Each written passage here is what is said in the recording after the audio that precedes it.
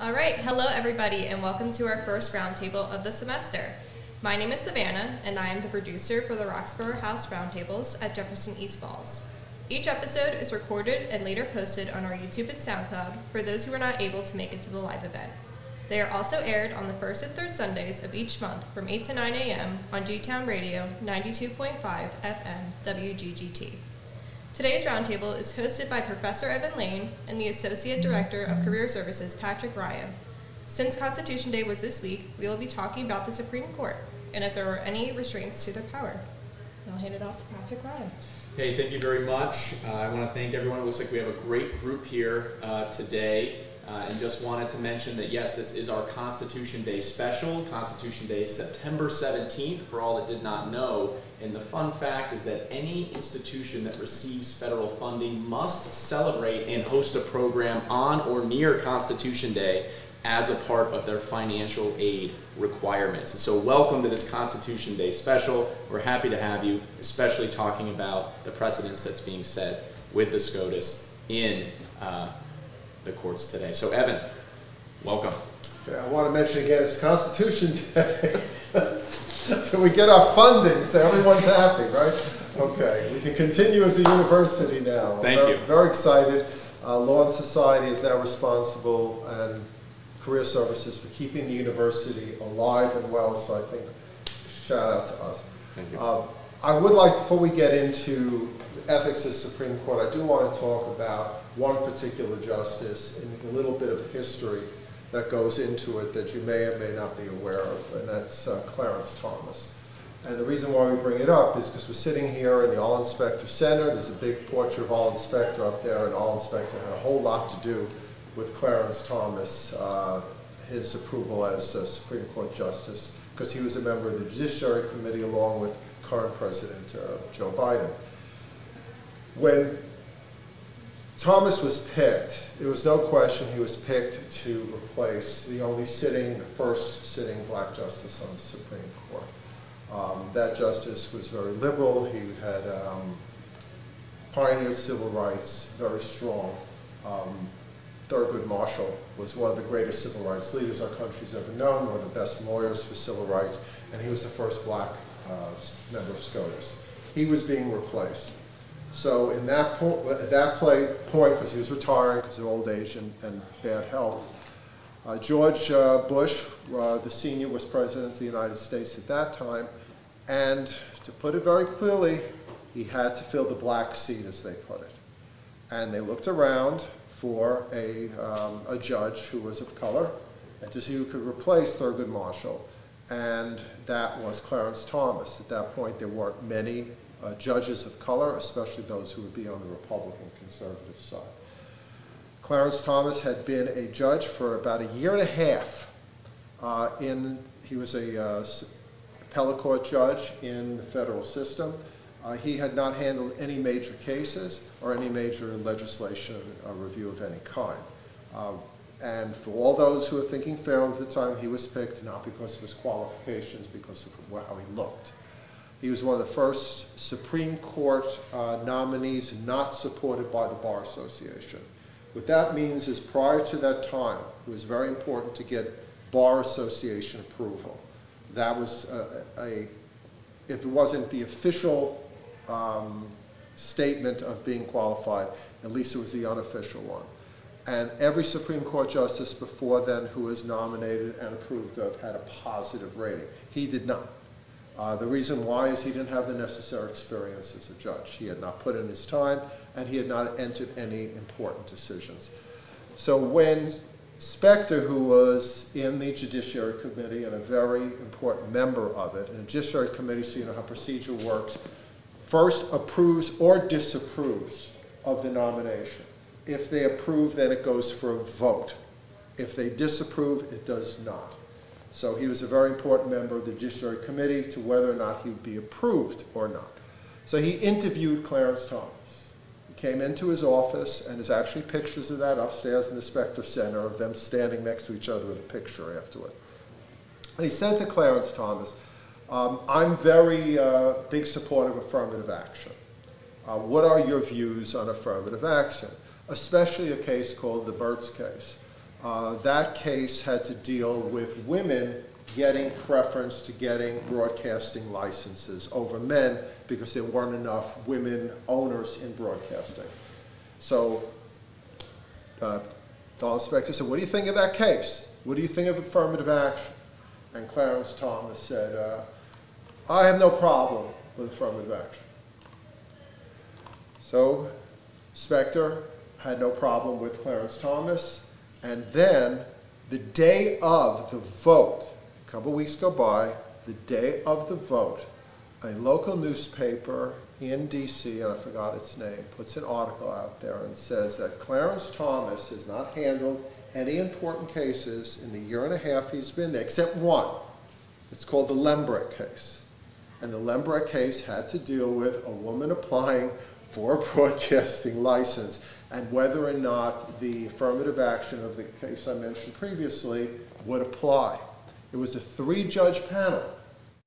2 judges were against the Mertz case, were against affirmative action, were very critical of affirmative action. And guess which one of those judges were? Clarence Thomas. But here's the thing. When he told Spector he had not decided any cases or had any official opinions on affirmative action, he was telling the truth because this is the game he played. And this is the person we're talking about in the rest of this. He did not sign the opinion. It was on his desk for 3 months. 3 months before he met with Spector to have that meeting. It was on his desk because he knew he was being considered as a possible Supreme Court justice. He did not sign it. So officially, for those who don't know, it is not an opinion until he signs it. So although he wrote it, and although he was the judge who was writing the majority opinion, 2-1, he was the one writing the opinion saying he doesn't like affirmative action, that that case is no good, he doesn't agree with it. But if he doesn't sign it, it doesn't officially become a case, a decision. So when he went into Spector and said, well, I haven't had any decisions on affirmative action, technically, he was telling the truth. Technically. He was affirmed. After he was affirmed, for 1 hour, I think it was, he was officially assigned back to the appellate division, went, signed the opinion, and then went back to the Supreme Court. So that's Clarence Thomas. And that's who we're going to be talking about today. When I asked, Spector had passed on by the time I wrote the book, and this is in my book, not to shill it. But I asked his 2 legal assistants that Spector relied on very heavily. I said, how come you guys didn't find this in your research? Because they do the research for Spector, you know, as being his assistants, legal assistants, and they said, because it wasn't a case to find. Until it's signed, it doesn't appear anywhere. The only place it appeared would be on Clarence Thomas' desk. So we obviously have no access to that. So we didn't know about that. So I said to them, do you think it would have affected, because Spector did vote for him. I said, do you think it would have affected his vote and his approval of Clarence Thomas as a judge? And they said, listen, you never know. You know, this is in the past, but it would have come out in those hearings. We can tell you that. That there's no question when he was appearing in front of Congress and being questioned about various other things we won't get into right now, without doubt, all Spector would have asked him about that. It would have become public knowledge that he wasn't exactly truthful with Spector. And who knows what could have happened as a result of that. So I find that a very interesting thing. We're dealing with his character. Second thing we should also know about Clarence Thomas, his wife Ginny is extremely active in very right-wing causes. Very active to the point that she's been in charge of many different organizations that are very strongly right-wing organizations. When I practiced law, every judge, and still, if that's the way it is subject to an ethics rules. Every judge in America. And if you have, and they call it the appearance of impropriety, the appearance that you are biased, you have to step down from the case. It's very clear. The judge says, well, I'm friends with that lawyer, or I know that company, or I've done business with that company, or I've supported that candidate who has a problem in front of the court. I have to step down because I cannot be unbiased. Even if I say I'm fair, it's the appearance of impropriety that someone down the road will say, well, you know, you knew that guy, you knew that woman, you knew that company, you shouldn't have been involved. Every judge has to do that except 9. And that's the Supreme Court justices. The Supreme Court justices are not subject to the rules of ethics by the American Bar Association. And that's an amazing thing. So they police themselves. And I'll tell you a little story on policing yourself. I remember I was in high school, and one of my chem teacher, she had to work another job, so she said, "Is anyone in the class grade the exams for me? And I'll give you the key." And I raised my hand. I said, "Sure." And just by coincidence, the nicest girls in my class seemed to get the highest scores when I was grading. I don't know how that happened, okay? And I always seemed to get a high score, okay? I'm just saying, when you grade yourself, it's a problem, okay? Despite how ethical you might be. So that's Clarence Thomas. So I want to just state that. The second thing I want to talk about, and then I want to open up to your impressions of what you've heard so far, is these 6 Supreme Court justices recently have come as a result of recommendation, not by the Bar Association, but by a thing called the Federalist Society. The Federalist Society is a private group that is funded by rich right-wing billionaires. What they do is they research the most conservative justices they could find and then supply their names to senators and presidents as a recommendation. And right now there are 6 Supreme Court justices sitting who are Federalist Society picks. That's a new thing. That never happened before. It used to be judges from their reputation, from involvement in party politics, or whatever it may be. But right now we have a society actually picking justices, and that's Alito, Thomas, Gorsuch, Kavanaugh, Roberts, and Amy Coney Barrett. All of them were pre-selected by the Federalist Society, so that's something I just want to throw out there as well. So before we get into present Clarence Thomas issues and Judge Alito issues, I want to just go around the panel and say, what is your impression of, is SCOTUS fair right now? Do you feel that it's representing our interests? So you. I mean, yeah, so with the information presented, right, I always had a natural assumption that the power that we give the judicial branch and the Supreme Justices was justified by the fact that they're relatively indifferent. But like, this information for them to be pre-selected by the Federalist Society, for like Clarence Thomas to have like such a, like, basically just be chosen for his like color and right-wing views, it's just like, yeah, it's very shocking to me. It's very, it kind of like makes me question that absolute power, or at least like the way we appoint these judges, and like maybe there should be an adjustment or some kind of like third party that properly evaluates their ethics. Because remember, they're there for life. And they could be impeached, but it has to be really, really difficult to do it. And I don't think in present memory there's any judge that's been impeached. Who else would like to comment? You're drinking, so. When I was first learning about the SCOTUS, I always thought it was, I understood why they were there for life and like why they were appointed by the president, because I was like, okay, so no one can threaten them, no one can blackmail them, they can just think their thoughts. But I feel like with all that stuff, they're taking advantage of it almost, and like thinking things that aren't just in the Constitution, like interpreting it, they're also interpreting their own kind of beliefs that isn't so right. And yeah, I think they're definitely taking advantage of that power that they have, and that since it's so hard for them to get impeached, they're just doing whatever they please right now. Jed? I just feel like, you know, they are our government, they are the ones, you know, creating the laws, saying what's right and wrong, but are they really, you know, for the people? Are they really the voice for the people? Are they really thinking about the people? And it just makes you wonder, like, they're just appointed for, you know, having the power to make decisions, but are they doing it to benefit the people or just themselves? The big question is, are they looking at cases objectively under the law, or do they have an agenda, a political agenda? And they're appointed for life for a reason, because the point of it is they're supposed to be above politics. But it appears that they're very much part of politics now. Yeah, Frank?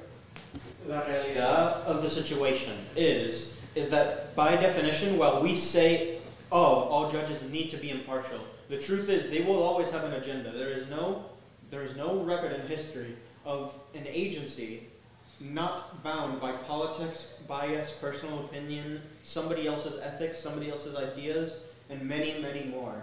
Even things such as the Pope. The Pope is bound by earthly matters. Things as the President. The President is bound by petty matters. And so the same thing applies here with the Supreme Court. Well, yes, they are supposed to be impartial, but history has shown us that just because they're supposed to doesn't mean that they have to be. Because the truth is, no human being is perfect, and therefore no human being can be fully impartial. So I would agree with all those things, and I think that institutions that are the most removed from public affairs also have the most, they're the most susceptible to be corrupted without the people's intervention. Because I feel like the Supreme Court is so removed from the public sphere, the people, it will take years for us to either change the House or the Senate and then the President for us to make real changes, when it would take, if the system was already working, then the government would take reactionary measures in seeing that there's something wrong, but no action is being taken. I feel it's corrupted, and you just have to wait until the system does something about it. The only thing the system can do is essentially wait for someone to die. Right. Because it's the only way they get replaced these days, no matter what they do, whether they're slightly biased or corrupt. Everyone is biased, Frank. I agree with you. There's a bias, but there's a difference between bias and corruption. And that's something we're going to talk about. Anyone else care to comment before we... I think it's like because of the whole oh, they're there for life, and we have presidents that we don't really agree with who are placing justices there, and then the president is not getting reelected, but we still have those justices sitting there and still abiding by that president's opinions. It's just honestly we're moving backwards instead of forwards. Kind of go off of that, in your original question of does SCOTUS represent us currently? I'd have to say absolutely no, because former President Trump appointed, 3 justices, right? And he lost the popular vote, so objectively speaking, that does not represent the majority of the country. So as a president, especially for the foreseeable future, because he appointed 3 younger justices, they're not going to represent us as a whole. They're going to be there decades, no matter who the presidents are. But the issue with what you just said is exactly that. Oh, they don't abide by the popular vote, therefore they shouldn't be our justices. So what you're saying is people should only be in power if they follow the court of public opinion. Well, the question is, does SCOTUS represent public opinion? So in this case, no. I'm not looking at should that be the case. I'm saying that is the case. And SCOTUS shouldn't be, sometimes public opinion is wrong. For example, you had racism throughout our country, but you would hope that what they're doing is following the Constitution as opposed to an agenda. And that's something that I want to talk about. And I want to talk particularly about, right now, Clarence Thomas. Harlan Crow is a very, very powerful, very wealthy man. We have found that not through the transparency of Justice Thomas, but through ProPublica, who's a nonprofit organization that does research. We have found out that he has received, either in cash or in kind, gifts worth about $1 million. Clarence Thomas has received about $1 million worth of either trips or payments or whatever it may be from Harlan Crow. Now I want to bring up one thing you probably don't know. A couple of years ago, Clarence Thomas came to Congress and said, I'm not getting paid enough money. I'm not making enough money, I'm a poor man, and if you don't increase my salary, I'm going to leave the court. After he made that statement, Congress increased the salary of Supreme Court justices to $300,000 from $150,000, and plus these gifts from Hall and Crow started coming Clarence Thomas's way. So these gifts include vacations to 5, 6-star, I mean 5-star stuff, you know, yachts, personal planes, the best of things. Thomas has a younger man who he sort of adopted that he's been taking care of. Hall and Crow has paid for his private school at $6,000 a month. Hall and Crow has paid, bought Thomas's mother's property for a nice profit. There's a lot, it all adds up to about $1 million. And at these are just not Harlan and Clarence going fishing. When they go away, it's a lot of other billionaires are also part of this. And they sit together. There's a beautiful picture that he circulated out there of him sitting there smoking cigars with a bunch of rich people. And they talk, and they have conversations, and they talk about policy. They talk about the Eagles game. So these are where he's going. Now, if Thomas would say, yes, after it was revealed he had these trips, he kept them a secret. And he's actually supposed to, even with active ethics, there is a law that says if you get gifts of a certain value, you're supposed to disclose it. And that includes the president, senators, and federal judges, which they are. He didn't disclose those, but he was forced to because ProRepublica came out with it. He said, I wasn't influenced by that. So I went away on all these vacations with these people, and they treated me, and they took care of me after I was threatening to leave. But that's not corruption. So I'm interested in your point of view on that. Go ahead, Sam. I mean, I have a question. Like, so you said that like he's supposed to disclose this beforehand, right? Yeah.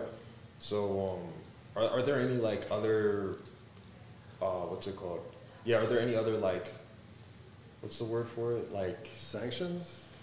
Sanctions? Not exactly. Like any other like restrictions to prevent like to prevent like judges from getting any sort of like gifts or anything of that nature. If it was a state court judge, yeah, a city judge, yes, because that's the appearance of impropriety, but not the Supreme Court. All right. Yeah, then that's just. But what do you think that this is not corruption? I'm just going and having a good time, free with all my friends. Technically one could argue that like it is like that the actions of like them giving gifts is not necessarily corruption, but it gives a lot of leeway to it. So that I feel like is more an issue of the system than it is of individuals, because people are going to exploit that any way, shape, or form. So that's more a failing of the way our government structured, rather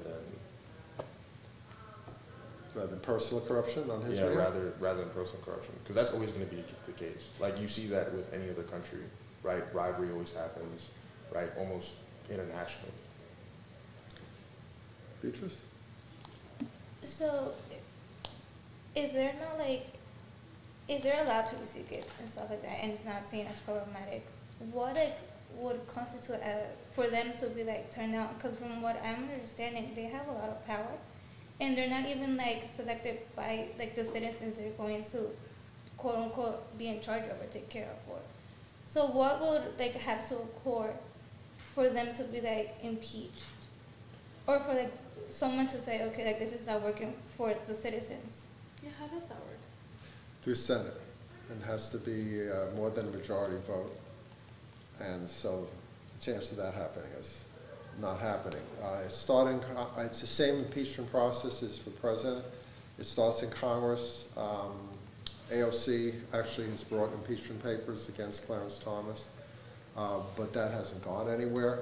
Impeachment is like an indictment that has to be voted that he's committed or probable cause that he's committed these crimes of corruption. Then it goes to the Senate for a 2/3 vote. So the chance of that happening right now is zero. AOC is more, that's just a political move she's made. There's no way that's going anywhere. That's nice to know. Do you see, how do you see it, Pat? Well, I think this is a great just example of the technicalities that people can fall into, right? Because although had these gifts been disclosed, it's not illegal to do that as long as they've been disclosed. But it's also hard to imagine gifts of $1 million or more continuing to pour in if the votes aren't going your way in the Supreme Court, right? Now you could make an argument that you just keep the pedal to the metal and maybe you win some and you lose some too, but then as you continue to go to the opinions and the opinions continue to pile up in one direction versus the other, it's very hard to distinguish influence or non-influence, and certainly as they pile up, it seems that there is a little bit of influence there and that the gifts do help and they seem to keep coming in. I think it's hard to, even if it's on a subconscious level, you're hanging out with people in great circumstances, having lots of fun in beautiful places, everything's for free, and you're going to walk away from that not feeling good about these people and what they think and their policies. It's really hard for me to, I think people have been bought for a lot less than $1 million. It's hard for me to understand his logic that I'm just hanging out with friends. And I don't care if it's on the left or the right. No judge in the Supreme Court should be getting gifts from anybody for anything. It just has the appearance of impropriety. And when it's $1 million, that's a big appearance and a big impropriety as far as I'm concerned. And I don't think he's getting those gifts because they're friends. I think he's getting those gifts so he is being influenced, and they're bringing him to these trips so he is around them and their opinion does go on him. So.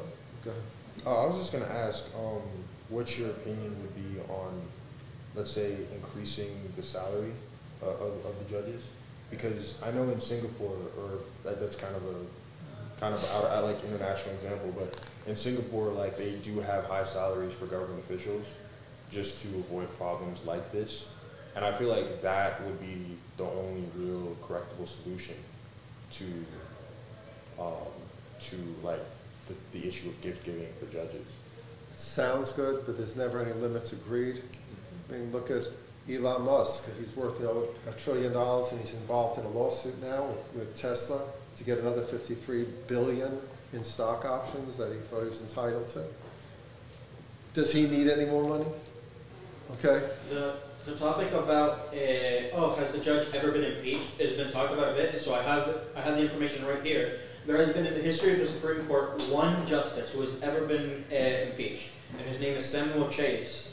A bit of background on him: this is 1804, where his impeachment happens, and he's described as a staunch Federalist with a volcanic personality by the Senate website, senate.gov, and the reason that he was impeached was because, as a Federalist, it's very well known that there was a lot of turmoil during this time and a lot of political infighting. And so what he does is, a lot of cases, he either votes in favor of people who were Federalists, or will dismiss a case if it doesn't appeal to his ideology. Mind you, there had to be 3 impeachment attempts for this to go through. So over 200 years ago. Yes. Okay. And as for the other part about fundraising and gift giving, I have the Supreme Court Code of Conduct open right here with me, where it says that a justice can participate in these nonprofit organizations directly, or with their name, their likeness, etc. But it cannot be used for personal gain. Or that's somewhat what it's saying right here on the page. And one thing I am leaving out, we talk about appearance of impropriety. Thomas has sat on cases related to January 6th, and along those lines that Trump has been involved. His wife, Ginny, was extremely involved in organizations that Stop the Steal, which was saying that the election was corrupt. So his wife is very strong on Trump's version of what happened, and yet Thomas is sitting on cases that deal with that issue. That alone is, again, the appearance of impropriety. And you say, well, I don't listen to my wife. I'll bring us into Alito in a second. But that doesn't look good. And he's been asked to recuse himself. In the case you guys hopefully know about, the Citizens United case, when Citizens United was decided, it was a 5-4 decision, therefore Clarence Thomas's opinion, deciding on behalf of corporations, is extremely important. Guess who worked for Citizens United, the company that, the nonprofit organization that brought the lawsuit? Ginny, his wife. And yet he decided, he sat on the panel that decided a case that his wife was involved with. Specter actually himself said, this is a while ago, remember he was a Republican, that Thomas should have recused himself, but he didn't. So this is a history of this guy. Yeah, Frank. We're talking a lot about how the Supreme Court is biased and adheres to different agendas.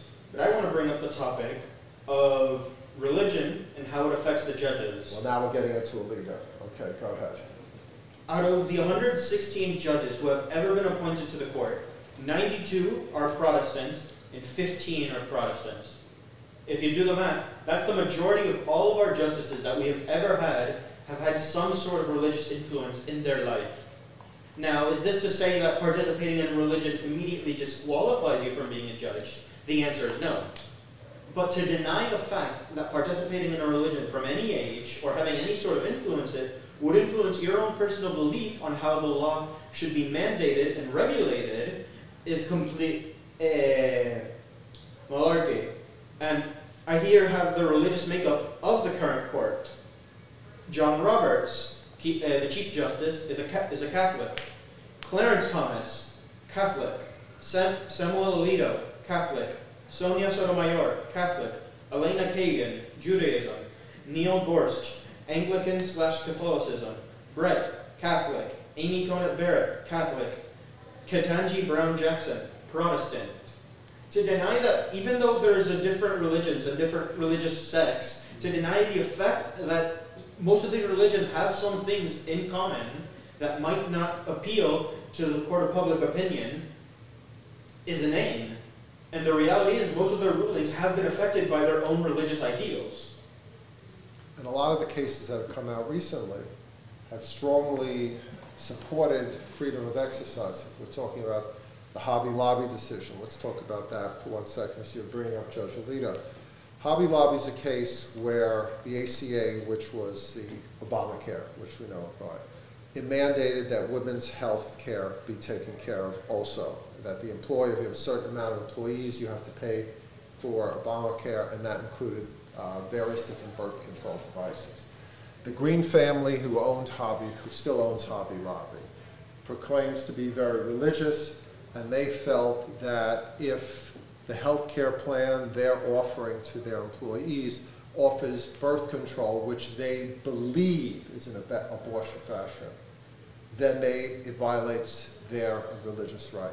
Abortion fashion means something that causes an abortion. The birth control devices that they singled out do not and are not abortion fashions under science, but they believe it is. Judge Alito, who is a very strong practicing religious person, he found in favor of Hobby Lobby, saying that they did not have to pay for women's birth control, which they believe is abortion fashion. He found that the interest of the Green family in their religion was greater than women and their health care. So when we're talking about a religious belief, we're supposed to keep our religious beliefs out of politics, out of our law. There's the First Amendment, separation of church and state. But yet Alito, who has made statements saying that we should be a Christian nationalist country, that means we are a secular country. We're not supposed to be founded in any religion at all. We are not sectarian, which is a country like Iran, which is, Muslim supports one way. But yet he's moving us that way. Another case that he decided was the Kennedy case, where it was a coach of a public institution, so the Constitution applies, and he would have prayer circles after every football game and mention, in prayer with his players. Now, every player, they can pray all they want, but it's the moment that the coach joins them as a representative of the state that he's enforcing his religion. Alito said that we're interfering with his right to practice his religion, and it has no effect on the players. Judge Sotomayor, who is also Catholic, also was in dissent, said, wait a minute, the facts are that the players feel pressured. If they don't part of the prayer circle, that they may not play or they may not get on the team, so they're forced into going along with something they may not want to go along with. And players who are Muslim or Jews or Buddhists, Hindus, whatever the heck they are, go along with this very Christian prayer because they feel that they'll get sanctions. The interests of those people, again, weren't as important as the interests of the religious person. So Alito has been very clear in his agenda, and even the speeches he makes, that he believes that the U.S. should be a more religious nation, that it should be based on Christian values. So we have that as well. By the way, Alito has also received lots of gifts as well, but not as much as Thomas. So with that, I'm just interested in how confident do you feel that the Supreme Court is interpreting the Constitution in a legal way, or are they interpreting it according to an agenda? So who cares? Jenna, do you want to talk? Well, I was actually thinking about this earlier, about, the Constitution, it's very outdated and it's used for a lot of arguments in the Supreme Court, but it can be misinterpreted, and each person might have a different view on specific words, what statements, and how they think those terms might mean. And it's just like, everyone's different, but they take it so personally the way that they interpret what the Constitution says. So it's like, they're the ones in power, and they're the ones saying this is what it means, when it can obviously mean a lot of different things, but it's all personal, so that's making a very big impact in how cases are settled and how they're decided because of the misinterpretation that the words can mean in the Constitution. It gives them a lot of power. I just want to strengthen what I just said. Alito was flying a flag outside his summer home that's been interpreted as promoting Christian nationalism. And when he was confronted with that, he said, oh, my wife did that. He threw his wife onto the bus. So in light of that, he has an agenda. He's flying a flag. And do you buy, oh, it's my wife, that I don't have any responsibility as a Supreme Court justice not to fly a Christian nationalism flag? Who wants to address that? Savannah? Yeah, I think he's trying to cover it up. I just find it really upsetting that belief can trump over fact so easily, and it's accepted. How are we able to just go to one religion and not consider everyone else's religion or beliefs or, scientific facts? And for him to just blame it on his wife, I think that's just insulting. Does he think we're stupid? I don't want to answer that question. I don't want to answer that. What do you think of it? Yeah, I just think that even government officials and Supreme Court justices, they've become so brazen with their actions that they don't need to fear any repercussions. And anytime they're confronted, they give a wishy-washy response, and they sweep it under the rug because they know they can't be touched, pretty much. So it's when they're removed from this public sphere is when you get these results, when these judges can do whatever they want and nobody's really there to keep them in check. So I think it perfectly follows from what powers they're given, because there's nothing you can do about it. This is a little bit of a side tangent here, because I'd really like to push home that thing of there's no such thing as impartiality in the justices. Excluding religion, you can also talk about their educational background. Now, if I were to ask anybody here, where do you think are the top 3 schools where 4 or more justices have been appointed from in all of history? Harvard. Harvard, Yale, Princeton. Princeton, Cornell. Stanford. Columbia. Dartmouth. Columbia. Those are the 3 more. Yale, Harvard, and Columbia have been the most who have put justices on the Supreme Court by 4 or more. Harvard taking the clear lead with 22 alumni and 18 graduates being court justices. Yale Law, 11 alumni and 9 graduates.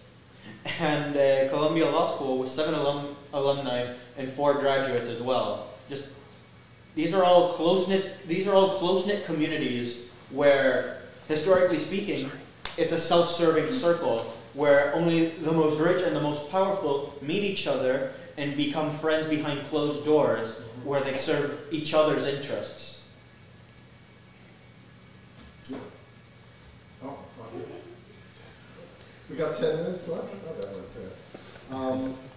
I want to go back to this point here, which is really interesting. You know, I think everyone can sense the polarization. I think you hear about this, the coarseness and all of this in the debate. But I think this is a great angle to take, and the idea that, think about how polarizing you would truly have to be to not have somebody on your side at this point. How could you get 61 or whatever, I think it's 60 required for impeachment. How could you possibly have 60 people not like you at this point unless there's just simply a supermajority in either one of these houses, right? So people know, they can see it, they can sense it, they can sense that, you know, there is so much more runway than perhaps there was at one time, where something like this would not have been acceptable across party lines. But now it just seems that because of that, what you just mentioned, that it almost awards additional power because the actual chilling of consequences seems so far-fetched. Excellent point.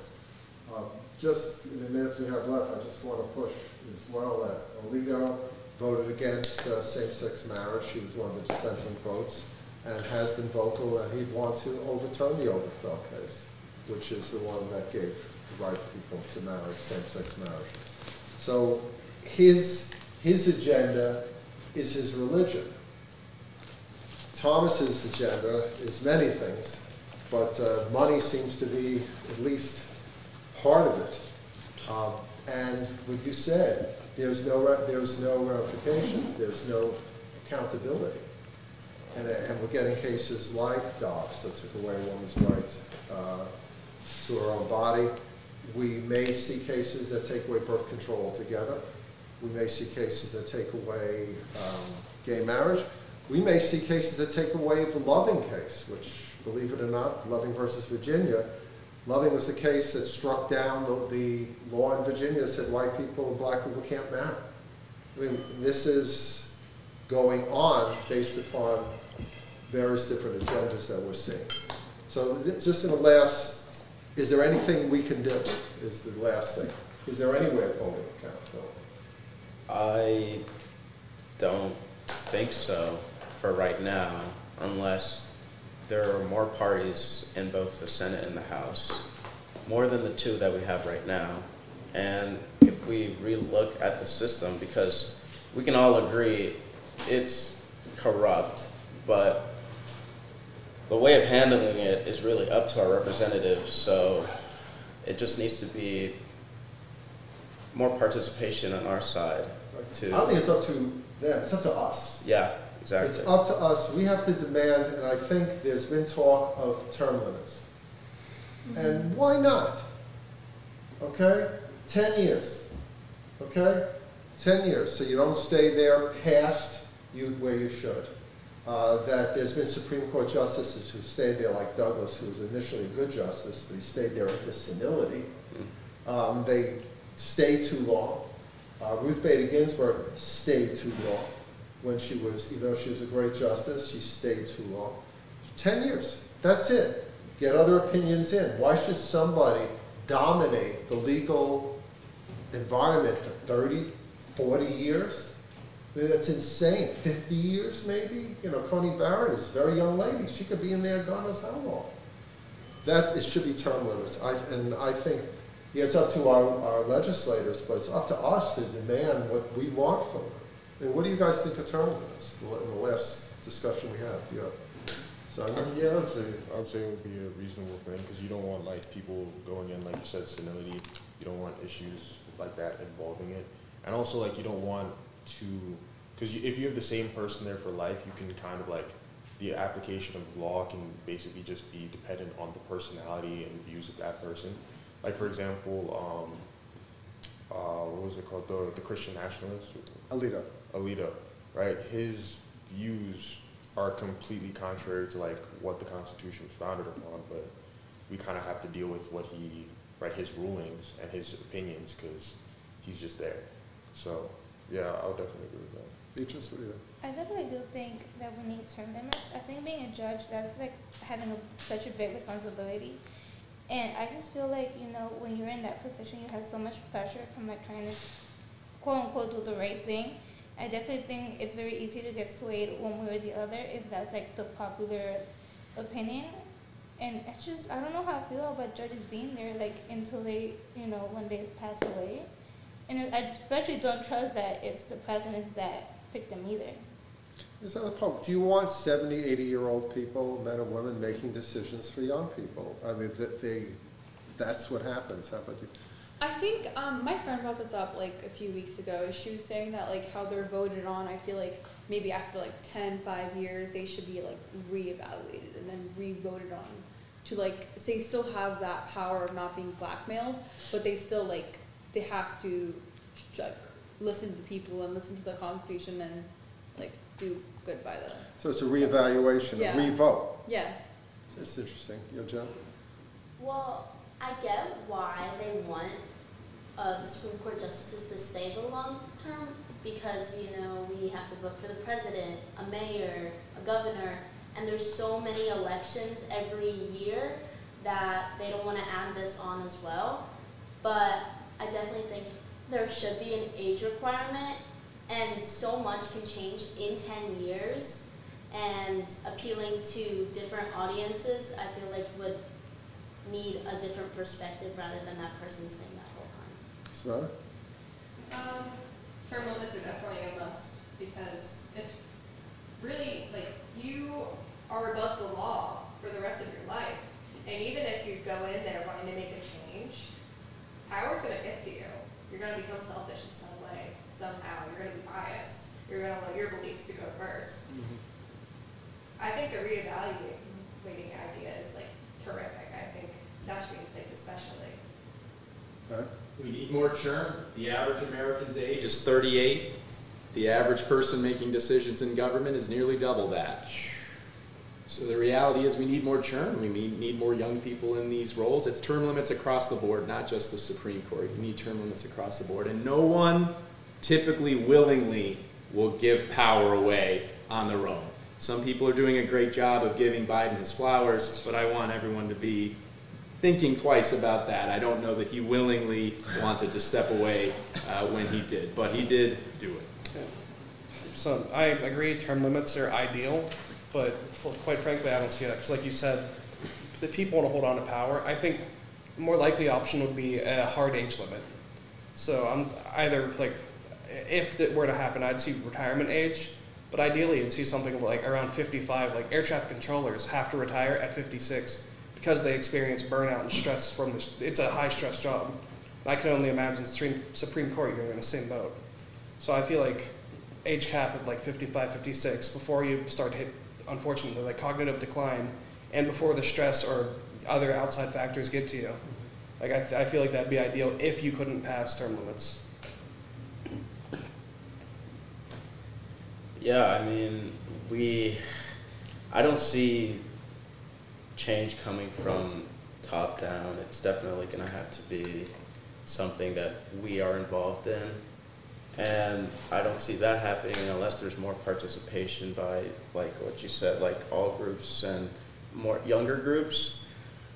And I feel like one solution, or maybe like something I've been thinking about lately, is that if we need more participation and this democracy runs off of what the people think, a vote shouldn't be something that's a duty more than it is a requirement.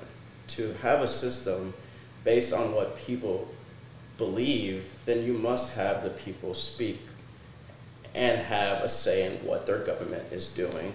And that should be something that we are all given as, just like we do taxes to participate in capitalism, democracy should ask all of us to participate in the system, because that is how it runs, that's how it betters itself. So in that way, we can have, it would be more gradual, but we can have what we want eventually than just waiting here and saying what's next and what the politicians are going to do. It could be on us. Right. I definitely have to agree with that statement. As amazing as these solutions that have been given here are, the reality is they're either too extreme by our current policies, too radical, or simply something that will just probably never happen. The only one that I can realistically see happening is maybe a reconsideration every 10 years to be voted on by Congress.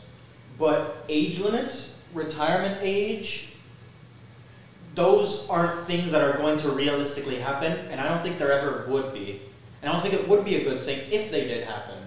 I think making requirements for the Supreme Court isn't the best idea either, just because I feel like the fact that they don't have requirements is something that's good. I don't think the age limit thing. And who would set the requirements? It would be somebody with their own bias. That's true. It would be arguably even easier to restrict who could or couldn't be a judge if we were to put requirements in place. And like we were talking about with like Harvard and Yale and Columbia, those aren't requirements, but we're still appointing people who are from the best law schools and who have the best experience, and who are, like, a society says, like, if you're older, you have more, you're more wiser. So that's why they're getting appointed. Yeah. Clarence Thomas wasn't exactly the most Wise. qualified person. So one last comment. I think being part of the system is very important. Everyone should vote in a special constitutional law. I said it enough, okay? It's the Constitution Day special, Evan, and I want to thank everyone for participating in today's discussion. Yes, absolutely. Thank you very much, everyone. All right. So thank you all so much for coming in and talking about SCOTUS and the power that they hold. It's so important for us to keep talking about these issues, to change society's normal, and to further inform and educate others about it. Thank you to Evan Lane and Patrick Ryan for hosting this event. And again, we post our roundtables on our YouTube and SoundCloud, and we are broadcasted on the first and third Sundays of each month from 8 to 9 a.m. on G-Town Radio, 92.5 FM WGGT. Thanks for listening, and have a great day.